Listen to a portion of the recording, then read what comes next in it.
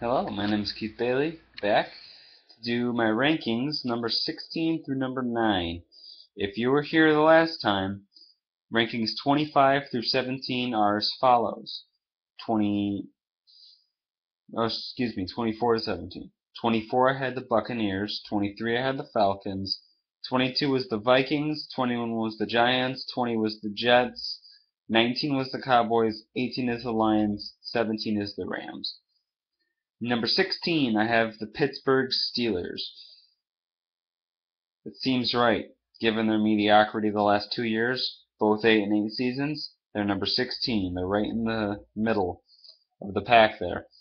And I think they had a very good pickup in the draft. Ohio State Buckeye, uh, Shazier, I believe his name is. He's going to be a beast for the Steelers. But this team, it doesn't look like they're going up, doesn't look like they're going down. They seem a little average to me right now. That's why I have them stuck right in the middle. It's just they got to get out of this 8-8 slump. They're gonna pull a Dallas Cowboys. That's all the Cowboys do. But I think the Steelers need to get their heads in gear. And I think based on their finish last season, finishing the season 6-2 on a 6-2 run, maybe that'll give them some momentum going into the season. But we'll see. Number 15, I have the Steelers' arch rival Baltimore Ravens. Again, another 8-8 team last year. And the Steelers finished ahead of them in the standings. But I think the Ravens picking up Steve Smith is going to be a help for Joe Flacco. Joe Money, huge contract that he just totally blew. I mean, why would you offer a guy that kind of contract when all he had was 4 good games in the playoffs? He didn't do anything last year, Joe Flacco did. I don't think he's worth that kind of money, but Baltimore thinks he is, so you know what? I think he deserves another chance. He only led him to the playoffs for 5 straight years, so I gotta cut him a little bit of slack. But I have them at number 15. Things are looking a little up. They're getting a little younger, but Ray Rice is getting old, and that needs to be addressed.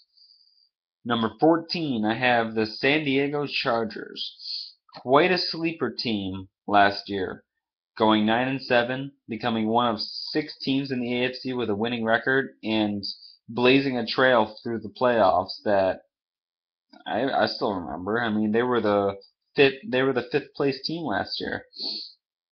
Granted that the only reason they were fifth place is because they were the last divisional game that had to be played against Denver, but regardless, when you go into Cincinnati and stomp them, and then you go into Denver and you hang 17 on them and keep the entire game within a possession, they actually had the closest game out of all 4 divisional matchups. So, but they're 14 because there are teams that are better than them. They had a little bit of a Cinderella run last year, and just because you're finished fifth in the league doesn't mean you're going to be fifth in the standings. You're number 14, San Diego. I like you guys, and I think you guys are going to do well, but you gotta prove it to me this year. Number 13, I have the Chicago Bears. Arguably one of the best wide receiver duos in NFL is forming or has already formed back there. I mean, Jay Cutler's got some toys to play with, and he's got Forte in the backfield. This is the team that, yeah, they finished 8-8 last year, and again they missed out on the playoffs. And again, I'll say, I personally think they're a lot worse than what people think. They go into the season with all this hype. They start really hot. They start 3-0. They start 5-0 or 7-0, which it was 2 years ago, and they end up missing the playoffs. I mean, it's always familiar. Number 12, I have the Carolina Panthers.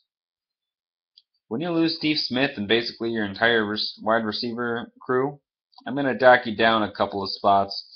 In their case, I ducked them down more than a couple of spots based on the teams that I have ahead of them. I mean, yes, you're the Carolina Panthers. Yes, you have Cam Newton. Yes, you have a very good defense. But in a division that is getting better, Atlanta's not going to have nearly the same kind of season they had last year this year. The Buccaneers are going to be a lot better. The Saints are already good. And then there's Carolina, the defending division winner. And losing all your receivers doesn't really bode well, but we'll see what happens. Cam Newton can't do it all himself. Someone's got to step up. Number 11, I have the Cincinnati Bengals. It's been the same story the last 3 years for them. Make it to the playoffs, lose in the wild card round. Whether you're home or away, doesn't matter. Same thing happened in 09 against the Jets. They lost 24-14 in that one.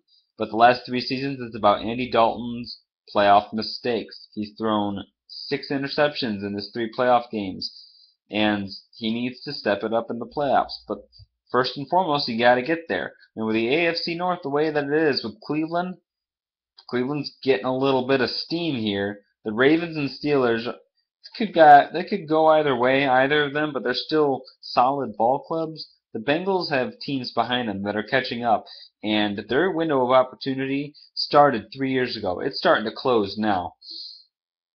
Number 10, I have the Kansas City Chiefs, a team that started undefeated 9-0 last year and then fizzled down the stretch, losing 6 of its last 8 games. And that playoff game, oh my goodness, how do you give up a lead like that? Of course, I'm the Titans fan over here. Big Buffalo comeback. But regardless, the Kansas City Chiefs defense got a lot worse as the year went on. Part of the fact is that they played the Chargers twice and the Broncos twice in the last 6 games of their regular season.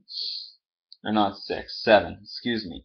But 4 of those 7 games were up against 4 of the best offenses in the NFL.